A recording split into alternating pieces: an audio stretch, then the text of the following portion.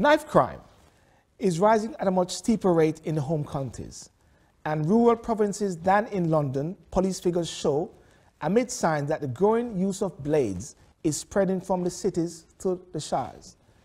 Official statistics show a 45% average increase in knife-related offences in 34 English and Welsh counties since 2010, compared with an 11% rise in the capital.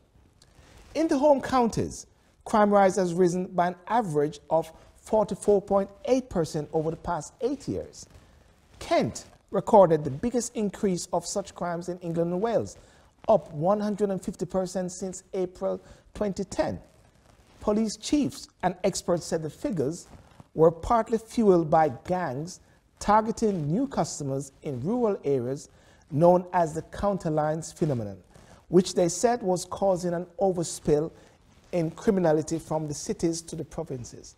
I'm going to talk about this today, and I'm going to be joined by counsel barrister Mr. Stephen Akinsanya, who has a modern approach to independent practice with over 20 years experience at the Bar of England and Wales. Stephen has also been with me on the show at the Solution Oriented Summit talking about knife crime, and again, he's coming from a different angle, which we don't hear about a lot. He's coming from the angle of what happens in the courtroom after the crime. What happens to the perpetrators? Sometimes we more hear about the victims. We see the marches on the street, the victims, the mothers. But with Steve, we're going to hear about the perpetrators, what happened. Ladies and gentlemen, welcome to the Sylbourne Show. Victoria Mutual invites members, Jamaicans and friends of Jamaica to its Let's Talk community meeting, hosted by the President and CEO of the Victoria Mutual Group, Courtney Campbell. Also in attendance will be representatives from the National Land Agency, Guardian Group, Moorland Development Limited, Candor Property Services and Red Roof Property Services. Come join the conversation and let's talk. Monday, June 24th, North London, Tottenham, Tottenham Town Hall, N15 4RY. Wednesday, June 26th, at the H Suite, Centennial Centre, B150AA. Friday, June 28th, South London, Brixton, Lambeth Town Hall, SW2 1RW. Registration starts at 6:30 p.m. Admission free.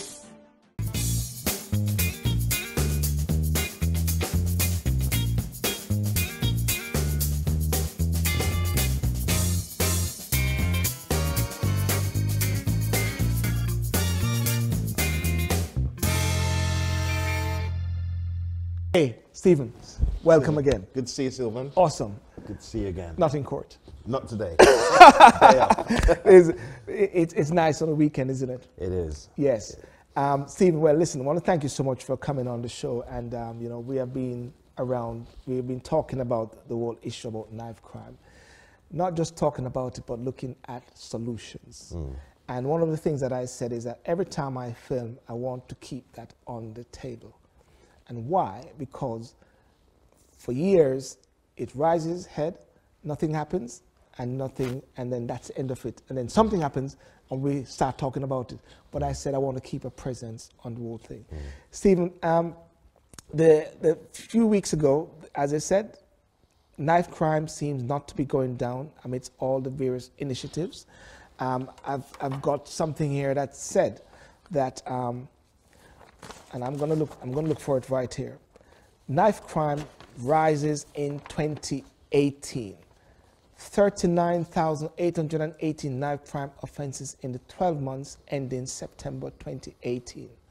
2/3 increase from the low point in the year ending March 2014, when there were 23,945 offenses, and is the highest number since comparable data was compiled. What's going on? I wish I knew the answer. Certainly, from the figures I've read, there's been a 6% increase in the number of offences involving knives and instruments with a sharp point. 12% increase in offences of murder and manslaughter. Someone has to ask, are we making any progress? Because it doesn't seem as if a day goes by when we don't read about another victim of knife crime, not only in London, but in places like Birmingham, Manchester, Liverpool. And people are right to ask, what is going on? Why are we not dealing with this? Are we dealing with this? Are we stopping it? If we're not stopping it, how do we stop it? And I'm the first to admit that perhaps we won't eradicate it fully. Knife crime has always been there, but not at this level, not with this number of young people losing their lives across the country. And so something has to be done, and we have to keep up the momentum. We have to keep talking about it and searching for solutions to deal with it. Yes. And also, one of the things which with yourself and what you do as a barrister, you're seeing the other side. You're seeing the side which we don't normally hear of. Yes. And of recent days, when you start to talk about it, people are opening up, and mothers, fathers, people are seeing what happens in the courtroom. Tell us about your role in the scheme of things as a barrister, your oversight publicly, you know. Well, ordinarily, people might say, well, why is he talking about it? He's a defense barrister who defends people charged with murder and manslaughter. Surely he's shooting himself in the foot because that's how he earns his living. Yes. But for me, it's more than that, because as a father with 2 young sons, every day when I read the news or when I'm involved in these cases, there is an emotional attachment which I can't seem to shake, because I think when I look at the victims, graphic photos of a young man lying on a mortuary slab, and I'm asking myself the question, well, that could be my son. And even though we can't eradicate it fully, there has to be some of us who are motivated to try and stop or reduce the number of young people being murdered. Yes. And so, although I'm involved from a mentoring perspective with young men and young women, I like to try and educate people from what happens within the courtroom, because often people are oblivious about what happens in a criminal trial where a young person is charged with murder or manslaughter.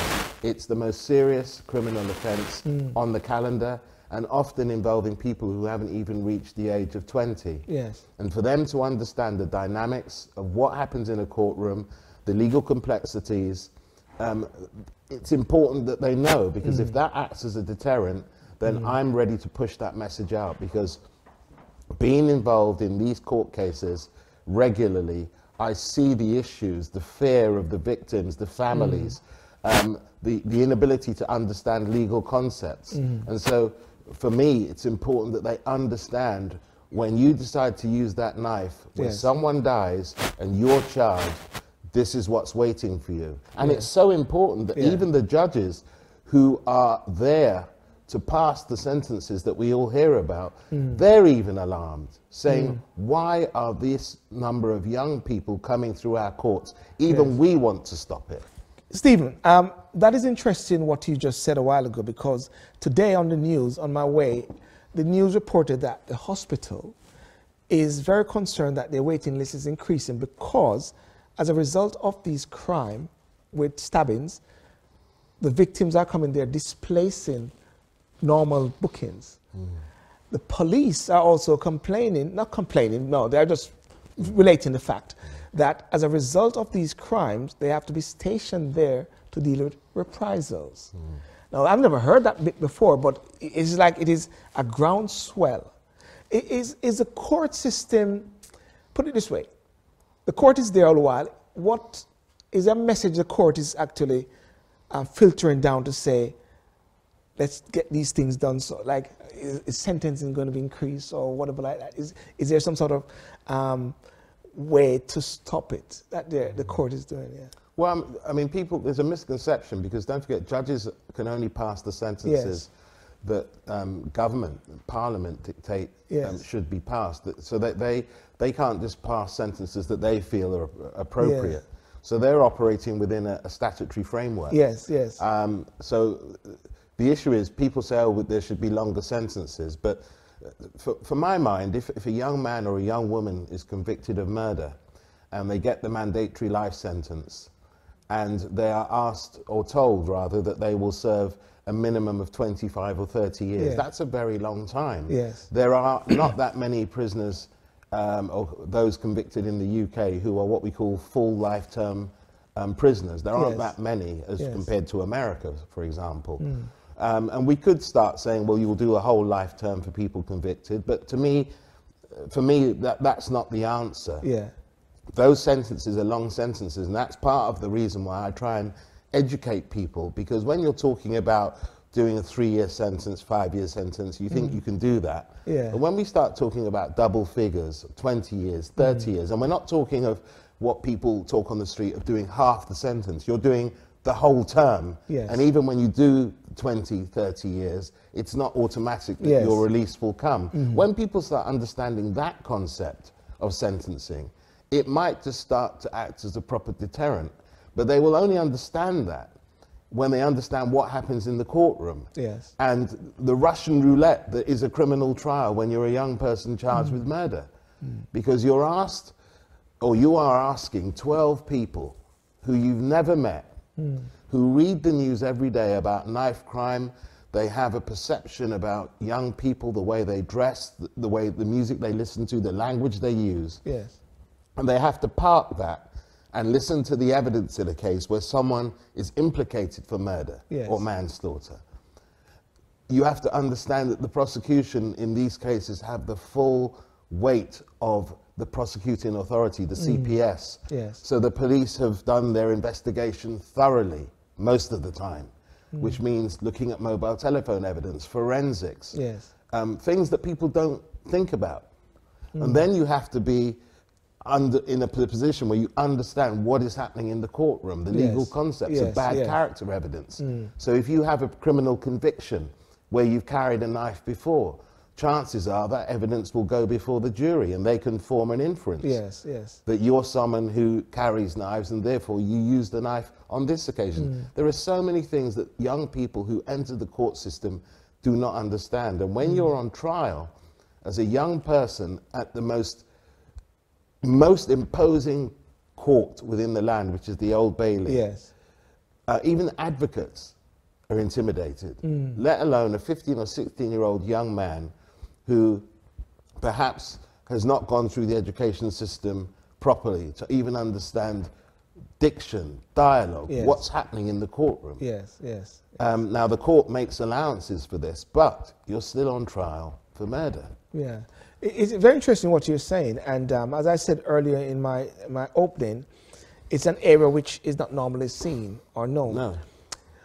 Give us, and for some young person even maybe watching, what are some of the emotional thing which happens in the courtroom in that setting? Ladies and gentlemen, Stephen actually defend most time perpetrators, isn't it? Yeah. Yeah, defense counsel. So therefore, you know, a mother might be listening now.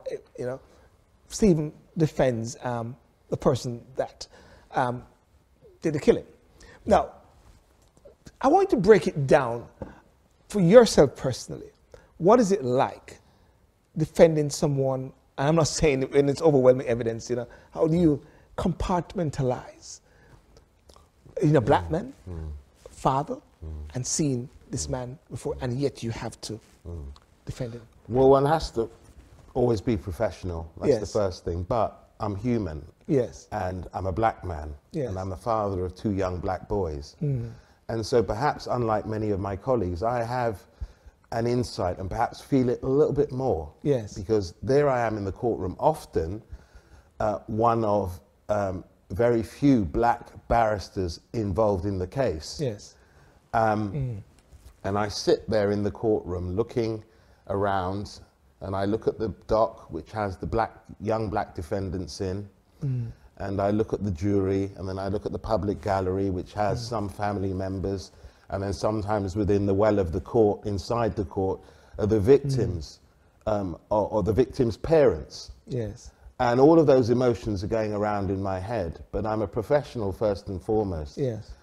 But I recognize when I see these young men, often downstairs in the cells, I can smell the fear, I can see the fear, because all the bravado that took place out in the street Yes. when these things happened has gone. Wow. I was involved in a case recently, and I was talking to the person I represented, and I said to him, of his co-defendant, I said, is he okay? He said, he's very, very scared. He said he's about to burst into tears because he's so scared, because this is real. Yes. It's not a film, it's not a drama, it's real. Yeah. And so for me, it's so important, and I get very emotional when I think about it, because these are young boys who haven't even lived. Some of them haven't even left the UK. They've never Yes. been on a holiday. And here they are, travelling to court from various prisons around London, some as far as Kent, Yes. in a prison van, which is a small cubicle. That claustrophobic feeling. Yes. Arriving at court, sometimes tired because you had to wake up at 5 o'clock to be brought to court, sometimes without a shower, sometimes without breakfast, and you have to sit a full court day listening to the evidence. And in between the time when you're not in court, you're kept in a cell, a holding cell at the court. Yes. All of these things people are oblivious to till they're actually involved in it. And that's what goes on. Yeah. Is it something that, because what is seen is that the deterrent factor, because sometimes what is out there on the street sometimes is that they come out, if anything, and it's like they want to go back in. It is like a notch on their belt, it has been said at times. Once they go in, is it that they become a bit more hardened, so it is a normal thing? Because before they went in, scared, but once they're in now, they're hardened, and then it's become a normal. Well, we all heard of the term institutionalized. Yes, now, yes. You do become hardened because sometimes in certain establishments, such as Feltham, you have to be tough to survive with what goes on in there. Yes. But when you have the concept of you'll be out after 2 or 3 years, that's fine. But when you're talking about doing 20 or 30 years in a Category A prison, that's a different concept. Yes. Because you're not coming out anytime soon. You're going in as a young man, 18, 19, and coming out as a man who's middle-aged in a world perhaps in the future you will not recognize. Yes, yes. That's a long time. Yes. Well, ladies and gentlemen, very interesting point to take a break now, because I'm going to come back after and talk about the father. One time Stephen mentioned about the fathers. I'm going to touch on that and look at some solution, and also about the legal profession and getting more persons in there as well. Thank you.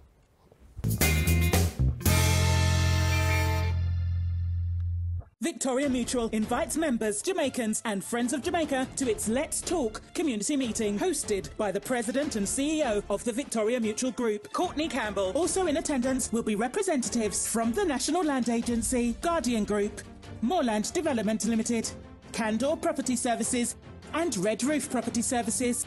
Come join the conversation and let's talk. Monday, June 24th, North London, Tottenham, Tottenham Town Hall, N15 4RY. Wednesday, June 26th, at the H Suite, Centennial Centre, B150AA. Friday, June 28th, South London, Brixton, Lambeth Town Hall, SW2 1RW. Registration starts at 6:30 p.m. Admission free.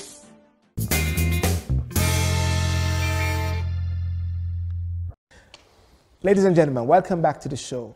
And while I'm talking about welcome back to the show, there have been some new developments on the Sylbourne Show as well, because all shows now will have a podcast. The website is being revamped and being tweaked and will be coming out soon. So make sure, so while you're washing your dishes, driving or so, you can actually listen to the podcast on the Sylbourne Show on the website, which is coming up soon.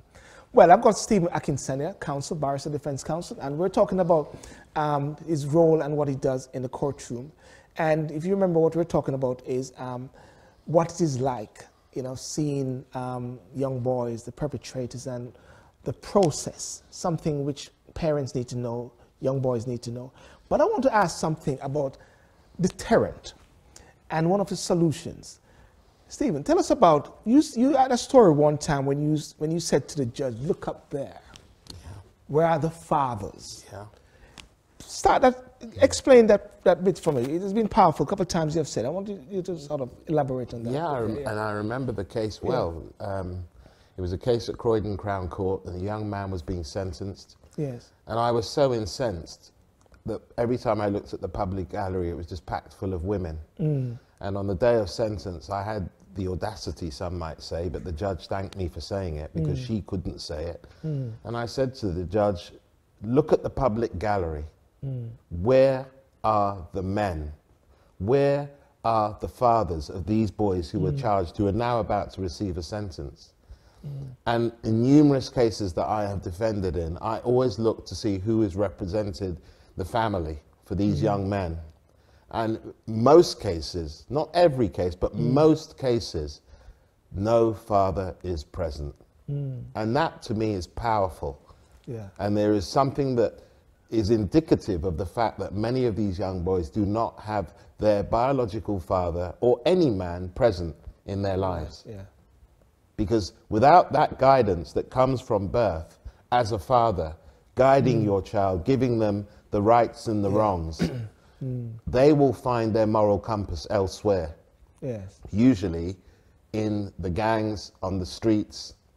And that's why the importance of all these different groups who are in existence or are now cropping up. Yes, yes. 56 black men, yes. And others. It's important work. Yes. Because thus far, the black man has been silent or has been yes. viewed as not being interested. And that's not always the case. There are many young black boys growing up with fathers in a nuclear family who are present, but there are many who are not. And even if their natural fathers have no interest or are not around for whatever reason, it's incumbent on us as black men, professional black men, working black men, to give these young men a perspective of what it means to be a man, not what the world tells you.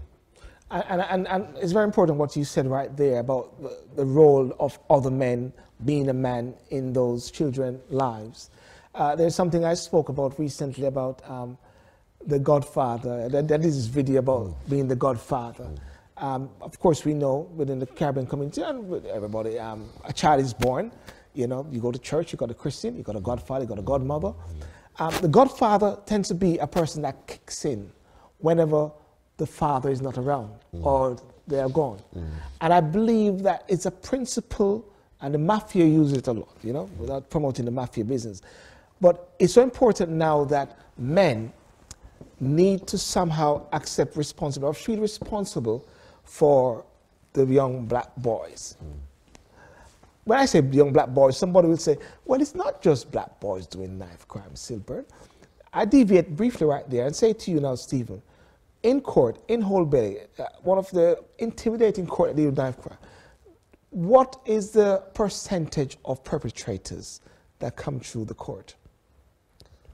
One of the issues that we have to confront is reality. Yes. And I will tell you, in the numerous murder cases I have done, many cases I've done, 90% of them are young black males under the age of 20. Fact. Right. Okay, I just wanted Stephen to say that and let that one land, because it is so important, it's very crucial that as men, you know, the other day I think it was in McDonald's or whatever, and there was some few young boys there talking and stuff like that, and I went up to them and said, how are you? Shake their hands, you know? Just that. I don't know what their situation is like, but I think somehow we have got to somewhat take responsibility, as much, Stephen, in regards to this. And what's your thought about that? We do need to take responsibility. And I think I shared with you that the other evening I got home and I was just watching Barbershop 3. Yes, yes. And it was such a powerful movie. I'd seen it many times and I love the message. But it tells the story effectively of the community getting involved, the men getting involved, not just for your child. Look, my sons are fine in the sense that I keep them away from all of this as best I can. And they're privileged to have me and a mother and a nuclear family and all the rest that goes with it. But it's incumbent on me as a black man, as a father who sees children who are not so lucky, to have some input, to try and do something, to deter. I can't deter all of them, but if it's one or two, then I feel like I've done something. But to just sit there every day and read the news and to say, what a shame, what a pity, what are we going to do? That's not good enough. And so we have to come together and see what we can do as a community of men, as a community of black men who are interested in and concerned about the number of young black men who are being incarcerated or killing each other. For what? Yes, for what? And that's so crucial, for what? It makes you start to wonder sometimes if the essence of understanding one's identity is profound in our lives, in their lives. Because when you understand about the historical past and the atrocities, you realize that it's so important to be your brother's keeper. I saw some ladies one time in the States on a bus pulling out the bus driver because of something with the child or whatever like that, and the ladies beating up the bus driver who's another black. And I said, I wasn't laughing, but someone laughed when I said it. what should happen in a situation like that is for there to be a moment of transformers, a transformation moment whereby click, click, transform. Hey, she's a sister. No, we can't do this. There need to be like that man who was walking, saw these black boys about to fight, and he said, you, stop. You remember you went viral. You are going to be laughing. You're going to post that. You're laughing. They don't mean you good. Stop. That's what needs to happen. Of course, Stephen, it may create, you may have to be a martyr for the cause. Yes. You know, somebody might have to be a martyr for the cause, yes. you know? Yes. And I think that is so crucial. Ladies and gentlemen, this is not a show which is going to be giving our solution, but we are just keeping a presence on this particular issue. And one of the key ones we are looking at now is the level of the fatherhood, fathers playing their fundamental role. Black men playing their fundamental role. Kudos to 56 black men. I've seen the work that they're doing. Everyone doing their bit. Isn't Stephen, when we had the solution-oriented summit, it's saying not everyone has the ultimate solution, but everyone is a part of the answer. The most important job you will do, and I tell people, they say, you're a barrister, and all. I said, listen, forget all that. The most important job that I will ever have until I shut my eyes is raising my 2 boys and being a father. That's the most important job. And when you have that as a mindset, which is what we all need to have, then I think things will improve. Yes, there are financial strains and there are career aspirations, but if you have a child as a man, your first primary role is to raise that child with the proper values. So when you leave, your legacy continues. Amen. And I totally agree, the legacy initiative. Thank you. Now, you mentioned about you are in the profession there, and I wanted to touch on this bit because you've been a barrister for 20 years, you know? To 25 now. To 25. Okay, we need to get Great James Street to update you. You know, you've built a reputation as an approachable, conscientious professional with sensitive treatment of solicitors and clients, and he's regarded as passionate and a persuasive advocate. There can be no doubt that advice, detailed as it is, and with great particularity, identifying documents and the nature of documents to be obtained under Mr. Akinsanya expertise and experience in the issue of Proceeds of Crime Act proceedings. That was Lady Justice Macure, BDE. Your practice areas, criminal defense work, prosecution work on behalf of the Department of Social Security, military court-martial, and many others, coroner's inquest, and notable cases, R versus Braybox, Luton Crown Court, R versus Ali, Manchester Crown Court, and the list goes on. Stephen, you mentioned that there's a lack of that representation in court of black men, barristers. What is the message you are saying now to persons, young black men, black women, whatever, entering the legal profession as, you know, your exemplary career as an example, setting a template? Well, I mean, first of all, you have to be, I always say you have to be in it to win it. So, for example, you have to have obviously achieved academically to even enter the profession because the bar is set very high. Yeah, that's why it's called a bar, isn't it? Yeah. but once you're in it, you have to work hard, you have to persevere. Yes. You have to be diligent. And, you know, you'll take some knocks. It was very hard starting out for many of us. Yes. And we're still comparatively few in number, but we are present. And I think it's important for the youngsters who do go through the court system, even if we're not representing them, that they see us. Because they'll think, wow, that person's achieved it, just as the person who's representing me, and that person looks like me. And that's why it's important, because we have to be present, as in other walks of life, whether it's nurses, doctors, because that's the way you inspire. I remember a young man who I represented who said to me that after he put his troubles behind him, that he wanted to be a lawyer. And I said to him, well, nothing can stop you. You may have had some trouble now as a young man, but that shouldn't stop you wanting to go and study law. And if you're really interested and passionate, you will find your way through.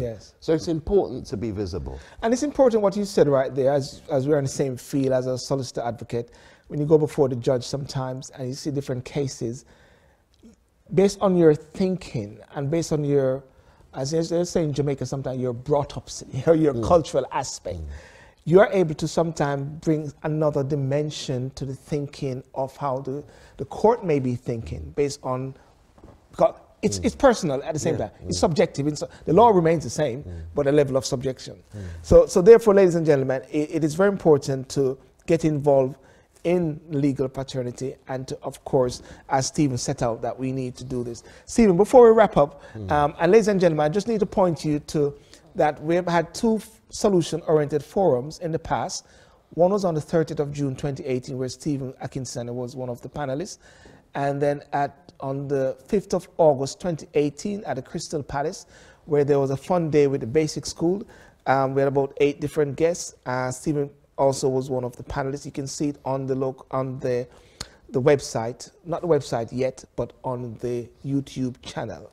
Stephen, before we wrap up, any last word that you want to say on this particular topic?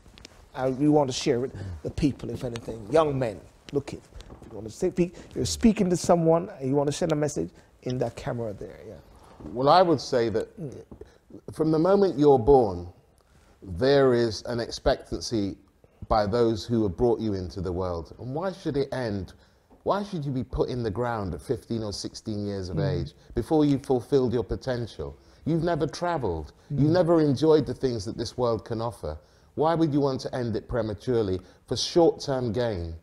Better to build your foundation, look for opportunities so that you can lead what is really and truly properly a full life. Fantastic. And I was going to ask you one more thing. What would be your mantra, your key word or your proverbs? It sounded like you just said that a while ago. Yeah. But if there's a key word, what yeah, would it be? Well, I have always had this saying, Yes. and it actually comes off a record label from my days back as a DJ on the Taboo You record used to DJ, label. yeah? Yeah. I used to rap it. Break dance. But there used to be, on the back of this album, particularly by the SOS band, funny enough, one of my favorite groups, Taboo Records used to have a slogan, "The earth has music for those who listen."